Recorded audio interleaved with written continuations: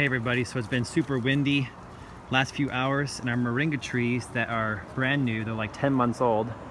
They were like 15 feet tall above the house, but they were leaning so much I had to come out here at like 5 in the morning and I had to hold them like freaking Zeus or Hercules. I had to hold them back from breaking in the wind. I also had them staked.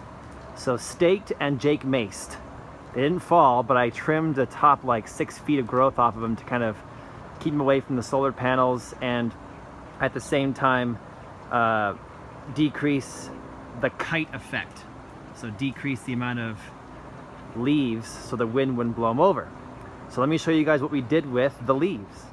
We cut the leaves off, we put them into bundles, tied them together, and now we're hanging them upside down on the arbor there.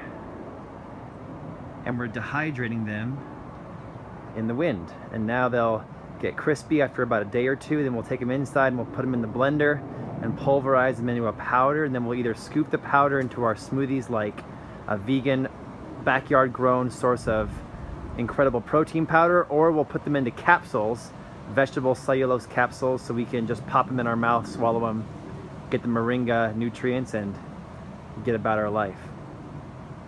So pretty cool little system that we've devised over the years with Egyptian spinach and moringa to dehydrate it here in the backyard. All right guys, thanks for watching. Grow some moringa, especially if you live in a hot, dry place.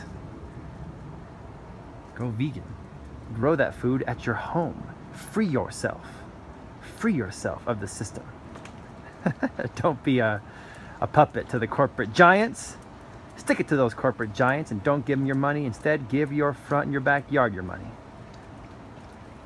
I'll see you guys back here next time.